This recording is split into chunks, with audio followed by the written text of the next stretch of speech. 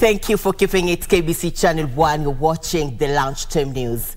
Association of Medical Engineers of Kenya has appealed to county governments to hire more biomedical engineers to address the acute shortage of the biomed in county and referral hospitals. AMEK Secretary General Millicent Alooh said only 900 biomed are employed in all 47 counties against the World Health Organization requirement.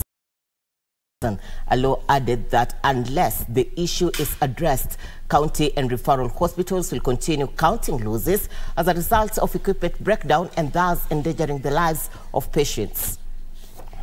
We have biomeds in different specialities. We need a biomed in the neonatal unit to be able to take care of the biomedical equipment in the neonatal unit. Same to the NICU, same to the ICU, where we are having critical equipment taking care of the patients.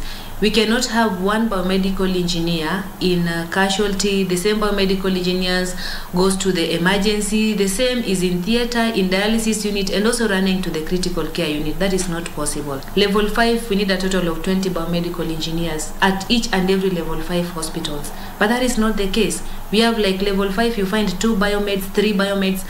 How are they maintaining the medical equipment in the country? If we have a total of 900 biomedical engineers working in this hospital against the requirements of 6,000 biomedical engineers, you can imagine the big gap that is created and the big gap that is there. What does this mean? This means that we are unable to take care of the equipments that are in the hospital.